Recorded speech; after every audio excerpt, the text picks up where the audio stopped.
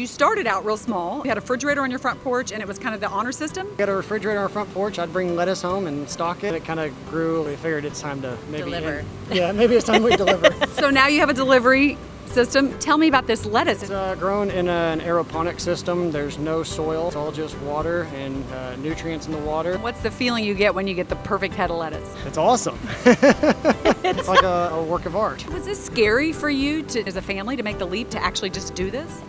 Yeah, it still is. Especially now that we're just doing other expansions and things like that. But it's the wave of the future. It's the way people are buying to have things delivered to their door. We are providing health and partnering with people, and it's just something that's only going to get greater in the future. This is why you left, for quality of life. I like to be with my dad and plant seeds. We plant the seeds and then we put water on it, and 1 week later it sprouted and it's growing. Yeah. That's pretty cool.